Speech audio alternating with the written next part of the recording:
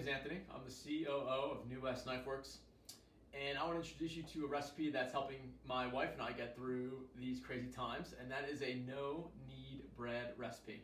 And all it takes is 4 ingredients and a little patience. Let's go over the ingredients. Grab your cocktail or mocktail. What you're going to need is 3 cups of flour, 1 3/4 teaspoons of salt, 1/2 teaspoon of rapid, fast-acting instant yeast, and 1.5 cups water. Okay, like any good baking recipe, we added our dry ingredients first, and now I'm just going to take a fork and make sure that it's evenly mixed throughout the entire bowl. All the dry ingredients are mixed. I actually got a little leftover flour just in case things get a little western. And now what I'm going to do is pour the water into the mix.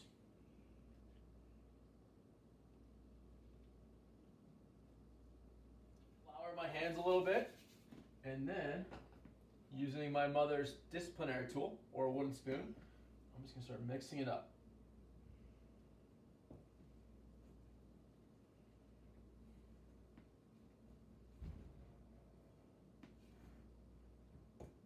Don't be afraid to use your hands. The idea is you don't want to overwork the dough, but make sure it has a really good consistency.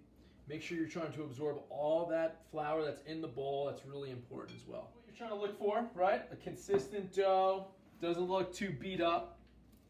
And this is the only time I like to use plastic in the kitchen is when sealing the bowl. And the only thing left to do today is to practice patience. So we're going to leave this dough here for about 12 to 16 hours. Okay, team, 16 hours later, we can see that the dough has risen. I have a 4-quart Dutch oven ready to go, a little olive oil and some flour. So what I did was I lightly coated the Dutch oven with a little olive oil, and now I'm going to preheat the Dutch oven in the oven at 450. The Dutch oven is preheating at 450. And now it's time to kind of take the dough out of the bowl. I've already pre-floured my surface here. I pre-floured the spatula, and then just kind of let gravity do the work.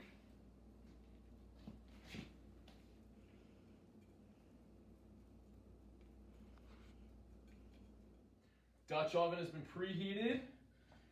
It's a little oiled, and then, you know, I'm not afraid to use flour, and I just kind of line the Dutch oven a little bit with a little extra flour before I put in the loaf. You can see the loaf is just perfect the way it is. And then just pop it right in. And I'm going to put this back in the oven covered for 30 minutes at 450. Okay, the bun has been in the oven for a half hour covered. I'm going to take it out, and then we're going to put it back in for an extra 20 minutes uncovered. But check it out. The extra 20 minutes are going to give this loaf all its cool color.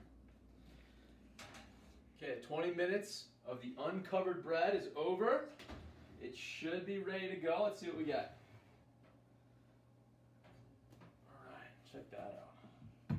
It looks like a beautiful loaf of peasant bread. Speaking of buns in the oven, just going to turn this around real fast, guys.